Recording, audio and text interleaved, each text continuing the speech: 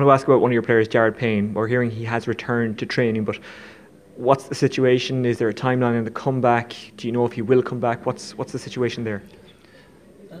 First and foremost, the whole process has been about the player first, the welfare of Jared, and that would stand for any player in any situation of an injury.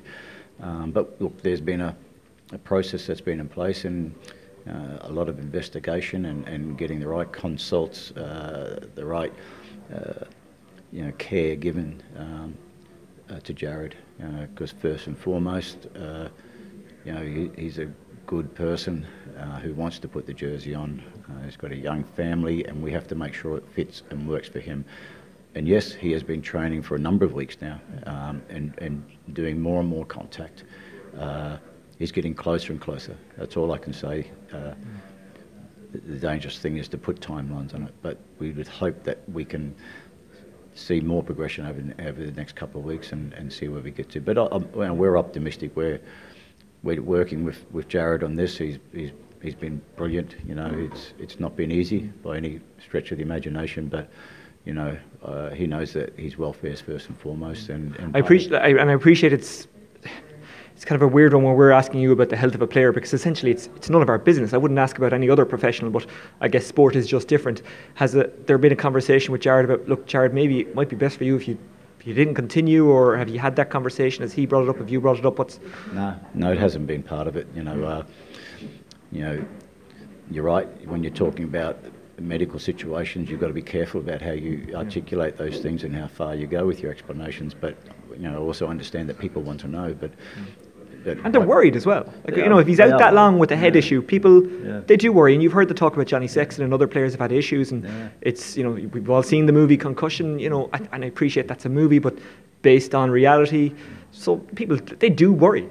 Yeah, and people would like to know what their players are going to be doing for them in their team, and it's important that the right level of information is given and doesn't create storylines or headlines that aren't real.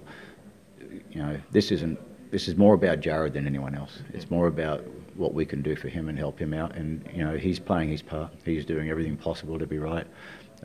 He's a quality person, quality character, and it'd be important to get him right first. So how much does it worry you as a coach and as a person? One of your team members is going through this, and until he gets back out there, I guess everyone is worried. And even when he's back out there, is there a question mark in your head? I'm not sure if this is the right thing.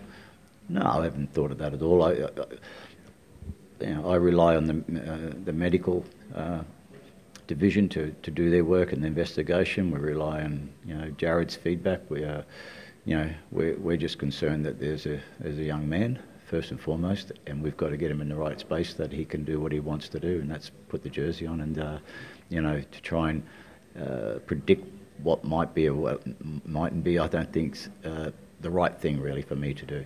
I just want to give him the fullest support.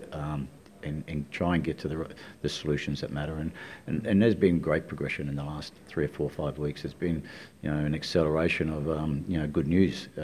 We just got to be optimistic, give him the right type of advice and help, and try and get there. But it's not just Jared, as you mentioned. There's other players that go through some terrible times, and looking after players' welfare is first and foremost. And from Ulster's perspective and from the IRFU's perspective, I think we're at the forefront of that of any nation in the world at this stage, and that's important that's recognised. And because sometimes there might be information that doesn't quite suit some people, you've got to accept that this is a person we're talking about for and foremost. We don't want to be talking about what's and ifs and maybes. We've got to be just pragmatic on a weekly basis, and hopefully we get the solution sooner than later. Yeah, I do think you're right. I mean, sometimes when we're talking about this, we have to realise this is not a story, this is a person. It's not like we're talking about the scrums or a game or whatever.